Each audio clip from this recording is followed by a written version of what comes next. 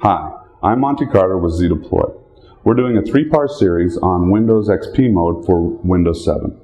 Windows XP mode runs Windows XP as a virtual machine, or VM, and allows you to run your applications that aren't compatible with Windows 7 in an XP virtual machine.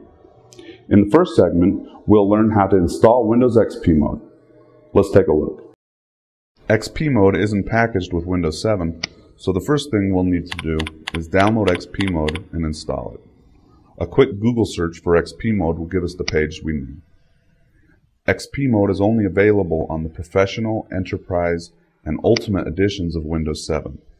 Here we're using 32-bit Ultimate, so that's what I'll choose. Next, choose your language.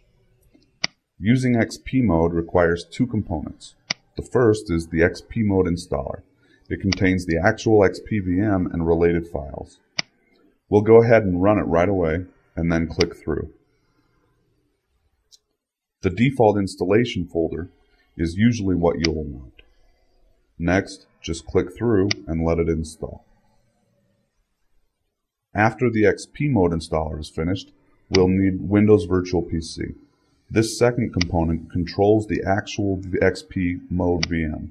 It allows us to stop, start, suspend, and configure the XP mode VM. Again, I'll let it run right away,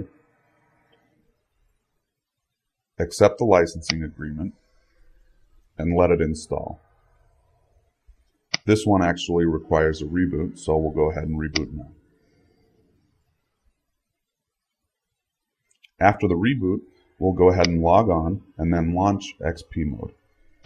Since this is the first time it has been run, there's a quick initialization process which starts out with another licensing agreement. Because using a VM is essentially running a second virtual computer inside of your physical computer, it will need a password like any other computer. I'll go ahead and give it a password and then confirm what I've typed in. Next, it asks for update settings. I would highly recommend allowing automatic updates unless you have a specific reason not to use them. Now we're going to go ahead and launch our new XP VM. So we don't have to type in the password every time, XP mode remembers the password and automatically logs itself in to XP.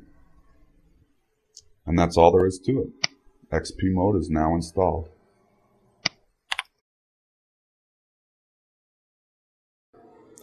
Stay tuned for our next 2 segments in which we'll learn how to install applications in Windows XP mode and how to tweak the settings on your Windows XP mode VM.